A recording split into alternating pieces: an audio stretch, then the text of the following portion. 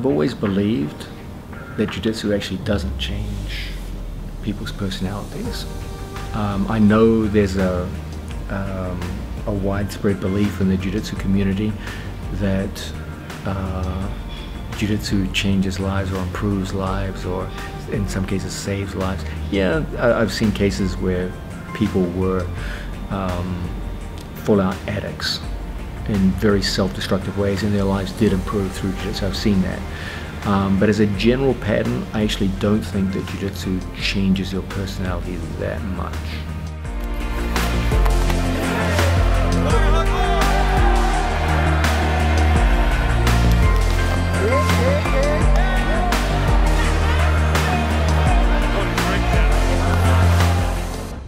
I think who you are when you walk in will tend to be accentuated by Jiu-Jitsu. If you're a nice person, when you walk in the door, Jiu-Jitsu will make you a nicer person. But if you're an asshole and you walk in through the door, Jiu-Jitsu will make you more of an asshole because it'll give you more power. Essentially what Jiu-Jitsu does, it gives you power. It gives you a physical power in a one-on-one, unarmed situation that most people don't have access to.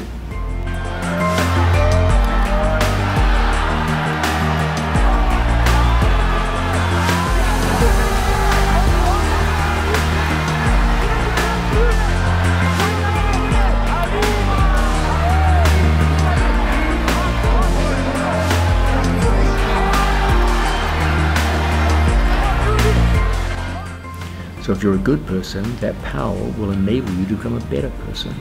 You can help others. You can save someone in an emergency situation. But if you're an asshole, it'll make you a better bully, a worse criminal, a more dangerous adversary.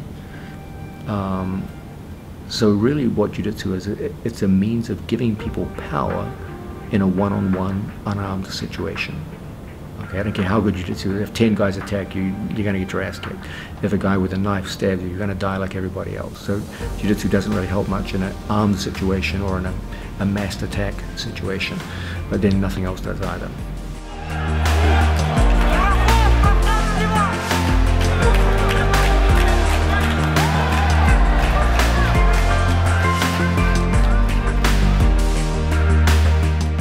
But in a one-on-one, unarmed situation, Jiu-Jitsu is a legitimate means of increasing someone's physical power over other human beings, at least one other human being.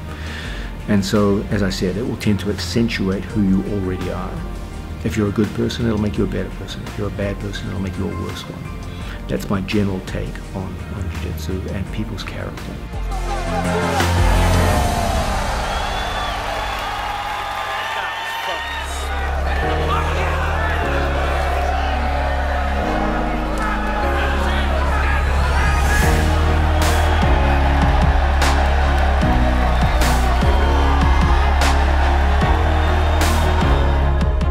I have seen cases where people came in as unpleasant people and they learned to muffle that, at least in the academy, because you can't be an asshole in a room where everyone can kick your ass.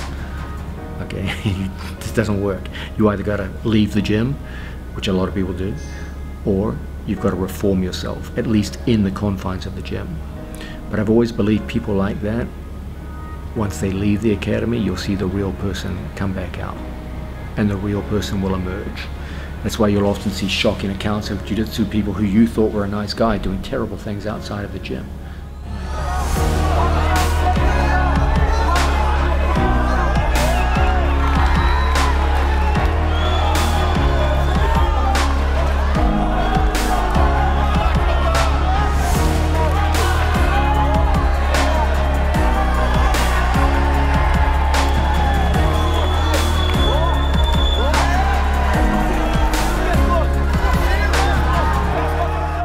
We all come into the gym with our own personal baggage, our own personal problems, our good points and our bad points. And I think what Jiu-Jitsu does, it tends to heighten those. Jiu-Jitsu, as I said, is a form of power. Power doesn't corrupt, it reveals who you really are. And it doesn't give crushing power, it doesn't give power like an assault rifle gives you much more power than any Jiu-Jitsu does. But it does, to some extent, give you power. And as I said, power will reveal who you really are. It doesn't corrupt you. A good person, as I said, will become a better person with power. You'll have more opportunities to help, to be a beneficent person. But if you've got some kind of dark side to your character, Jiu-Jitsu will make you darker.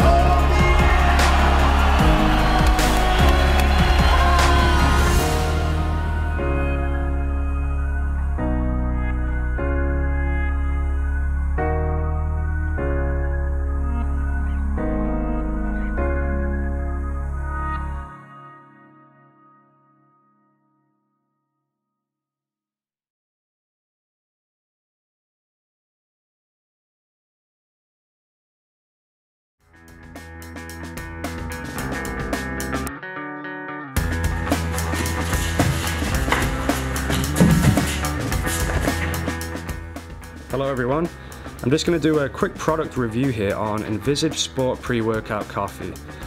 Now it's a friend of mine that started this company and he recently sent me a huge box of this coffee to try to see what I think. So over the years I have tried, experimented with a lot of different pre-workouts, and in my experience they give you good energy at the time, it's always followed by a huge crash afterwards. And also I seem to get a stomach upset off many of these products, and that's probably because a lot of them do contain artificial sweeteners. But this coffee doesn't have any artificial ingredients at all. I would never endorse a product that actually does. I think those kind of ingredients are terrible for you. This coffee does contain vitamin B3, it's got B6, it also has B12. I know B12 is very important for energy production, it helps to prevent fatigue. It also contains beta-alanine in. It's got taurine. You'll find taurine is inside most energy drinks, and that seems to prolong the effects of caffeine. It also contains MCT powder. Now, MCT powder is a good source of healthy fats. And lastly, it contains coconut water powder, which contains many of the essential electrolytes like sodium, magnesium, potassium. If you're training and sweating all the time, it's very important that you replace those electrolytes. So if you're interested in trying this, I do recommend it. You can click the link below in the YouTube description and you can buy it on Amazon.com.